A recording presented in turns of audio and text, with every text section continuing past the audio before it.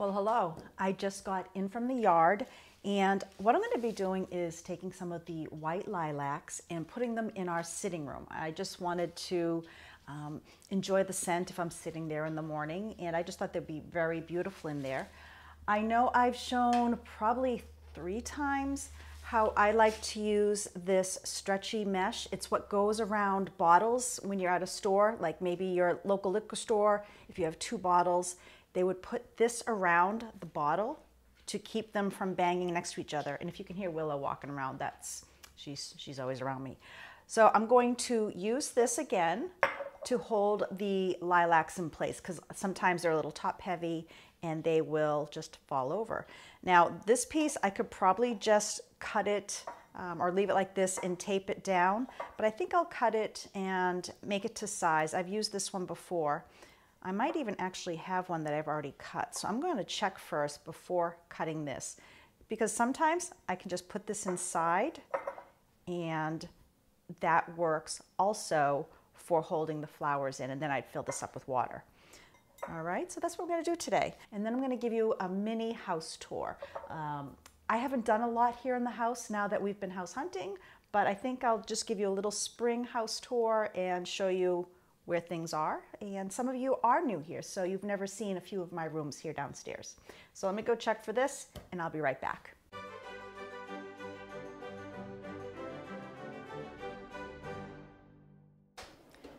I just went down to my gardening room, but I wanted to show you a close-up of this. So once again, this is just one of those plastic mesh. I have them in black, green, and clear. In my local liquor store and also our local grocery stores that sell wine and whatnot use these so that when 2 bottles are next to each other, they don't clank. So I've been asked where I get them. That's where I get them. And I did have one downstairs already cut, so I've used this before. I'm going to put this aside. And this is the container I think I'm going to use today. I've got some fingerprints I'll have to clean off.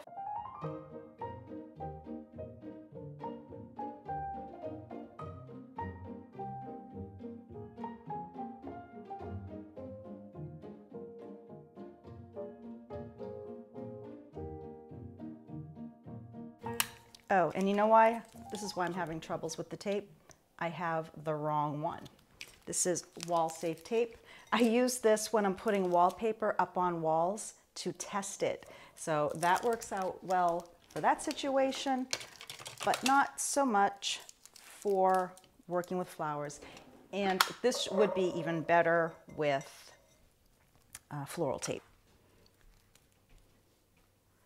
So I'm going to just cut this open on the seam here.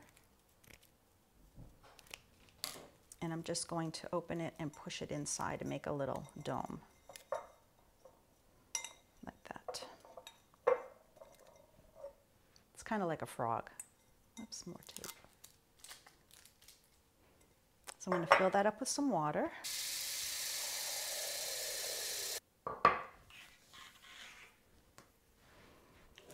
Okay. And let's see if I can find the one that I just freshly cut at the beginning. And all I'm going to do is tuck that inside and it holds it up. Now I can start with my tall one in the center if I want. These will all keep in place once they start grouping together. So I'm going to just take off some of these leaves and see what I have for some greenery. So I'm going to tuck some of that around the edges.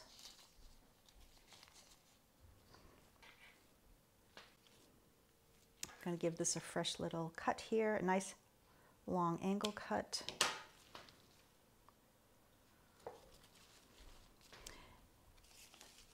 And I'm not going to, take too much time on this. This is for the sitting room. It's for me to enjoy, for Ben to enjoy in the morning.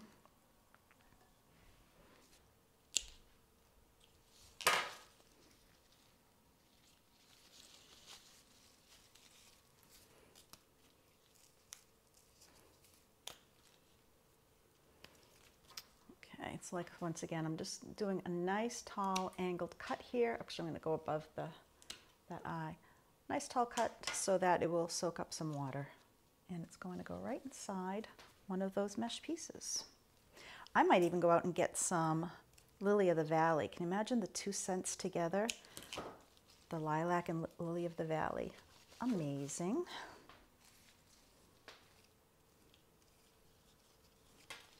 I'm going to get some purple lilac afterwards for the kitchen here. I actually have a client coming a little bit later to look at some things here at the house, and it's another reason the house got cleaned up a bit. All right, so that's just nice and flowy and light, but the clear mesh, it's hard to see, but once again, I can now put in some greenery if I'd like around the edges. I'm just going to pull off some of the leaves here. I'm going to give those a fresh cut too, just to have it hang around the edge. If you've been afraid to do floral arranging because you're afraid you're going to do something wrong, if they're flowers from your yard, just do it and enjoy it.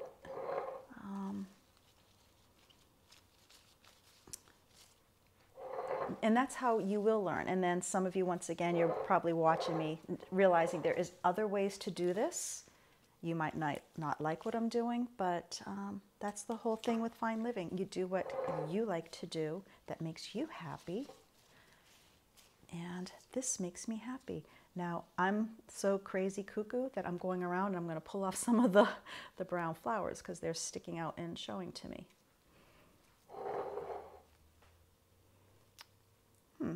What do you say we go get some Lily of the Valley to pop in here too? I think we should. Or I might do Lily in the Valley in another container because this is just nice and simple. We can go put that in the sitting room. I think that's what we'll do. I'm going to take that back. We're going to just leave this alone and put Lily of the Valley in a whole other container. Just want to put this around the edges, see if I have any other longer pieces. I could always grab more, that's for sure.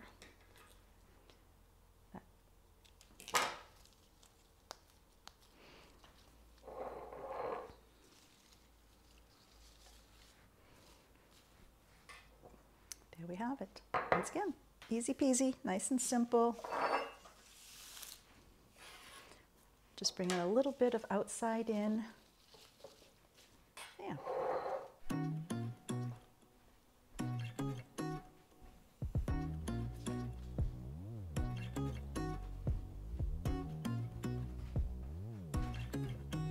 You'll see this on the house tour.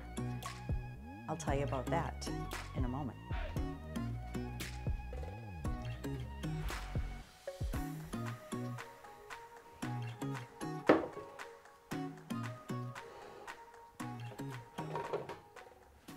Might be time to take out the pussy willows. I just really liked the color in here. But maybe I'll put one of my green topiary balls inside that.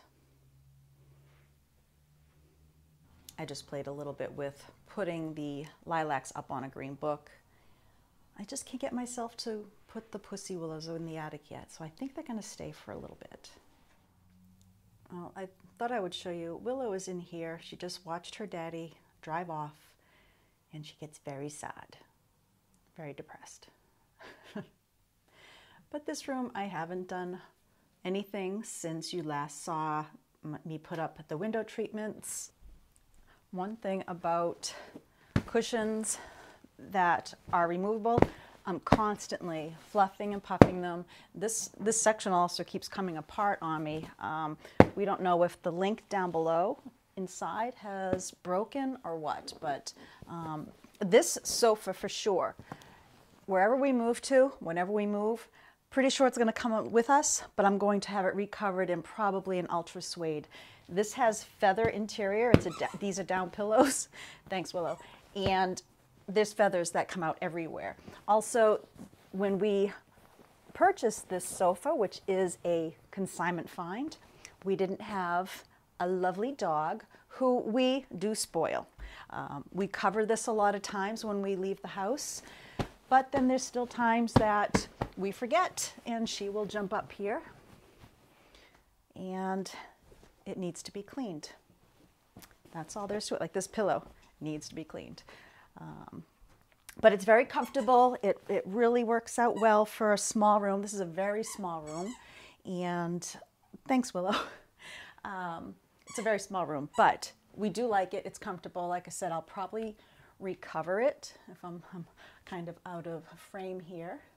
Just fixing my curtains. I've actually had to, here's another funny thing I've had to do. Let me show you this. The sofa leans backwards. I don't know if I can get a view of that.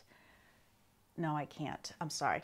The sofa actually leans back. So it was pressing against the window treatments and crushing them. So behind the sofa, I do have some boxes and books to push the sofa forward. I'm just going to go here and fix this sofa again, this cushion. It's going to bug me. I can never get these right, but I've had a sofa where they were attached backs, and I had a dog that did lay on it all the time, another one, and I could never turn them and fluff them, so that was that situation. But yes, behind the sofas here, I do have some boxes hidden to push the sofa out a bit. Oh, that corner one's going to bug me too. Oh, welcome to my world of OCD. Let's see here.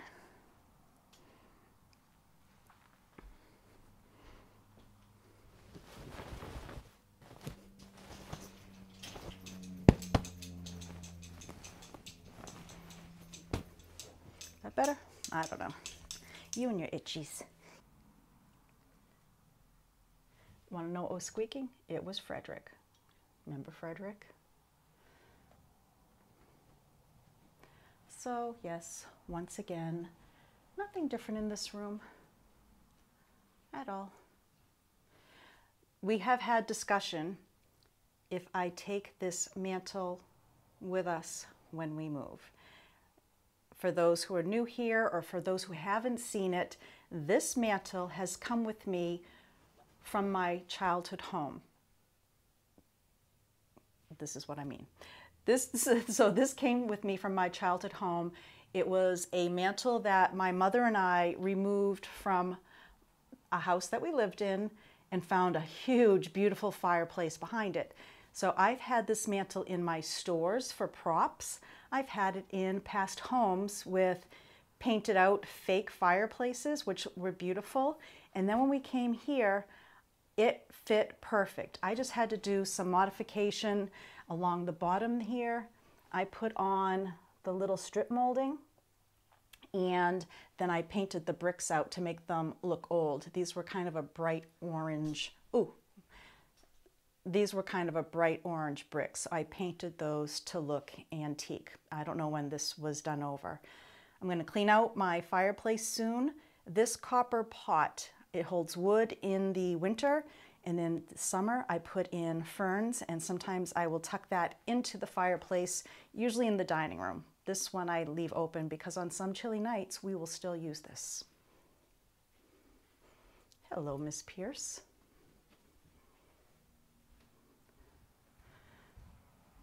And once again, the sitting room, which we just put in the flowers. I haven't done anything in here yet.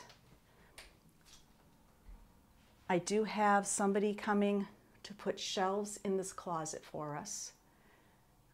They were supposed to have been here beginning of May, but they got held up on another project. And now with the wood prices going sky high for some reason, I really don't know, our quote changed a little bit, but not much. It's a small project.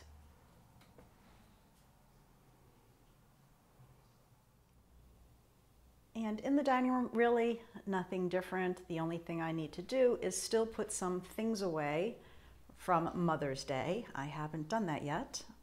I've got my silver here, and I'm going to be putting them in here. A lot of people asked where I keep my things. This I have not organized yet. Wait a minute, I can't do this with one hand. This I haven't organized yet. So in here, I keep a lot of my china. I've got some of my Limoges up there. I've got some silver I need to clean. And then I have a lot of my wine glasses and martini glasses. Those were in another location. I put them in here temporarily when we went through a kitchen remodel, and I never changed it. So this whole cabinet needs a do-over. I'm actually thinking of donating these white dishes in the back.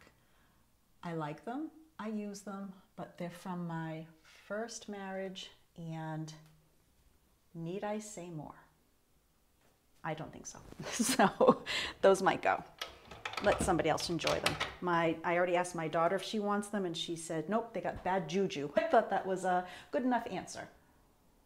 So, but yes, nothing much different here.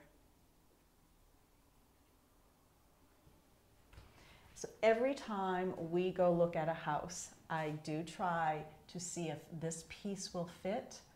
I pretty much want to make sure it fits in anything. Of course, I'm not going to pass on a house where it doesn't, but it's one of my favorite pieces.